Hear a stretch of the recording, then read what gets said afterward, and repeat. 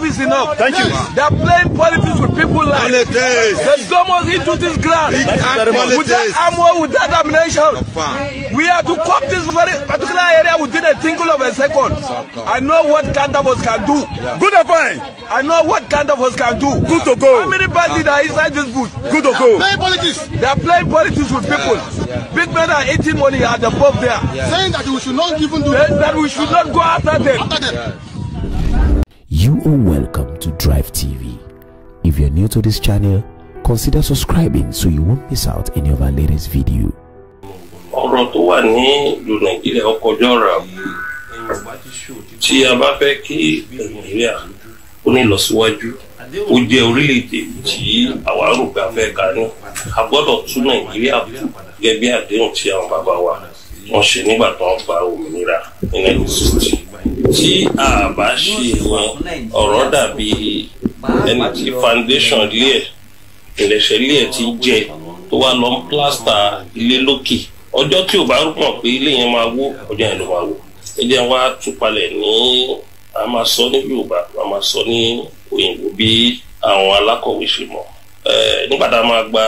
òmìnira tí olóyìnbó ń pè ní independent constitution tí a agree lọ́dọ̀ àwọn òyìnbó kó tó gbé independent fún wa ní wípé ẹnì kọ̀ọ̀kan nínú ẹ̀yà mẹ́ta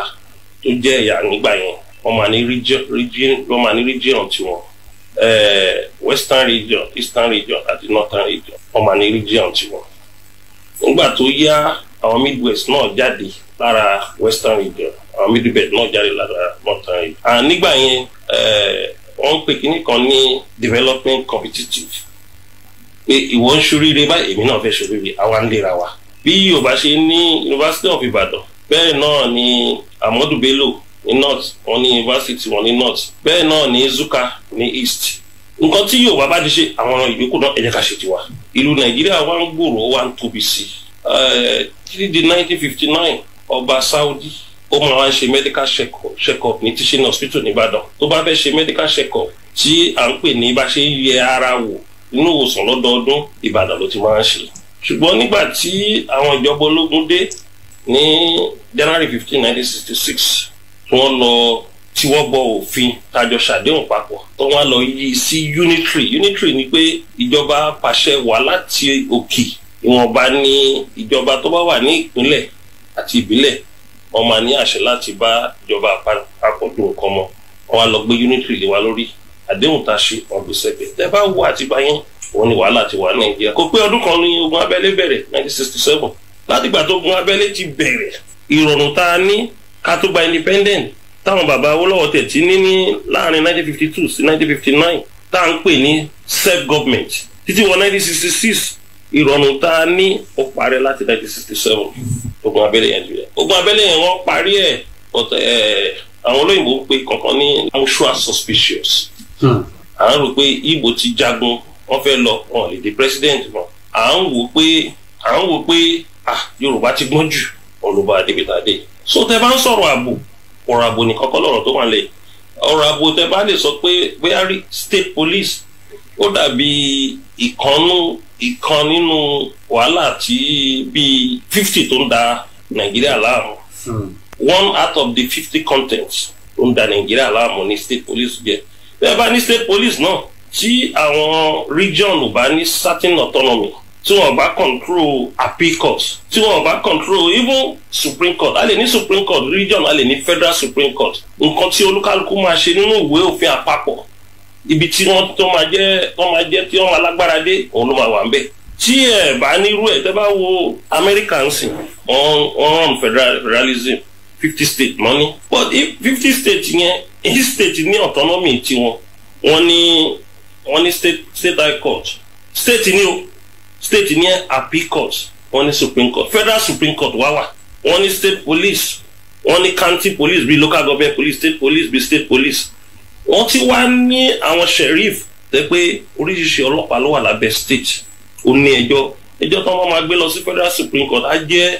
ẹjọ́ òṣèlú àpapọ̀ òun náà gbé lọ sí Federal Supreme Court but nílùú yìí sìn agbára tí state ní state ló dẹ̀ kó lágbára jù tó ráwọn ló ń control èèyàn ìjọba kan ń coordinate gbogbo state papọ̀ ni. wọ́n bójútó wọn. nísìnyí gbogbo agbára tí gómìnà ní Ojú state lọ tí federal government bá ti rí pé òun ní case kan òun fẹ́ dàrú mọ́ àwọn aráàlú lọ́wọ́ wọn ní jẹ́ kán gbé dé appeal àwọn ló ní appeal àwọn ló ní supreme so kò sí bí rúùlù yẹn ṣe lè rú kì í ṣọ̀rọ̀ ààbò nìkan iná ẹ wo iná kí ni federal government ṣe pẹ̀lú ọ̀rọ̀ iná ọ̀rọ̀ iná ó yẹ kó jẹ́ state issue even local government issue ní South Africa federal government ló ń provide the power supply but kíní ló ń ta municipal local government ló ń ta ní South Africa ní gbogbo country ní àgbáyé kò sí nǹkan tó kàn federal government pẹ̀lú ọ̀rọ̀ náà. pẹ̀lú àlàyé yín yìí ó túmọ̀ sí pé ẹ faramọ́ ààbò ìjọba àpapọ̀ ẹ̀jẹ̀ ń délẹ̀ ọ̀rọ̀ iná ìyẹn kò sí nǹkan tó yẹ kó kàn federal government pẹ̀lú ẹ̀ state and local government àwọn ló supply iná àwọn ló mọ àwọn tí yà ń jẹ lórí iná for federal government gbé sọ́wọ́ ẹ ti gbé ọ̀rẹ́ rí amúgbàtà ẹ̀sùn strike tó ń béèrè ẹ̀tọ́ wọn ẹ fún wọn ní nǹkan tó yẹ kán kẹ fún wọn gbogbo yín tẹ wá di president lẹ́ni àwọn tíṣà náà ló kọ yín ó dà pé ẹ wá ń fi ìdí àìmọ̀re ẹ wá fi ń han àwọn tíṣà yẹn gbogbo wa tá a jẹ́ èèyàn lẹ́ni àgbọ̀dọ̀ tíṣà kọjá àwọn ẹ wá ń sọ pé ó dín dín professor ẹ̀ ń fún ní 400,000 naira professor ní tẹ́ni tó kàwé jù láyé yìí tó ní ìmọ̀ jù ibi tẹ́yàn kàwé ẹ̀ ń fún ní 400,000 naira ó ti ní ọmọ mẹ́rin yẹn náà wọ́n á fi lọ sí private school ìwà ìbá fún ọ ní 400,000 naira báwo ló fẹ́ rán ọmọ ẹ̀ lọ sí private school ọmọ ẹ̀ náà máa di professor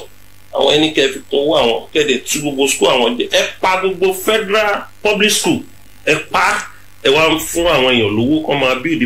private school láti máa fi ṣe private business yín ẹ pa gbogbo public health nígbà táwa wà kéré àwọn ò lọ sí private hospital rí wọn náà ti pé randu school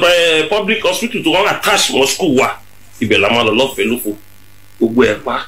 so ta máa ń sọ̀rọ̀ ọ̀rọ̀ ààbò ó jẹ́ kanú ẹ̀ tó ṣe kókó ṣùgbọ́n nǹkan tó wà lẹ́yìn ọ̀fà ó jèjì lọ tá a bá padà sí region bí a ṣe gba independent mo ń sọ mo dẹ̀ ti lálẹ́ ẹ̀bí ẹ̀ méjì mi ò rò pé ìlú yìí lè pé ọdún méjì mọ́ tí ó máa fi pín tá a bá padà sí region tíjọba ò bá tètè ṣe táwọn amòfin ò bá tètè lọ ṣe kì í ṣe ẹnìkan ló máa jagun èyí ṣọ̀rọ̀ ọ̀tẹ̀ mi ò rò pé ìlú yìí lè pé ọdún méjì mọ́ tó máa fi pín ṣùgbọ́n tá a bá fẹ́ kó má pín ẹ jẹ́ àpadà sí region aṣọ títọ́ pẹ̀lú ra wa mi ò níbọn mi ò ládàá tí mo fẹ́ fi jagun mo fẹ́ fi dà lóru bọ̀ nǹkan tí mo rí lóye onímọ̀sán mo dẹ̀ ń sí wọn ní gbẹ́rẹ́ ìpàkọ́ kán tètè ṣe torí àwọn náà sọ pé àwọn ọ̀bẹ kìlú pé torí nǹkan tó máa jẹ náà ni nǹkan tó máa jẹ òun náà lọ wọ́n fẹ́ kó tá ìbá tẹ̀ tí fẹ́ kí wọ́n tọ́ kẹ́ ẹ jẹ kó tán ẹ padà sí region bá ṣe gba independent lọ́wọ́ òyìnbó. Thank you for watching. If you're new to this channel, consider subscribing so you won't miss out any of our latest video. My name is Akianabi. I'm a video director and TV producer of Akomolowe on African Magic. Keep watching DriveTv. olólùfẹ́ DriveTv àti gbogbo ẹ̀yin tí Fẹ́mi Sola ẹ máa wo DriveTv. Keep watching DriveTv. My name is Wole Agba. Taking this time out to tell you all that you keep watching DriveTv. What drive ẹ̀wọ̀n ní ògo ẹ̀? What drive ẹ̀wọ̀n fulfilment? What drive ẹ̀wọ̀n ní tó bá lọ? Ó ní iṣẹ́ rẹ̀. Ibi ni kò máa wò DriveTv. Thank you. Chloe. DriveTv, driving you around the world.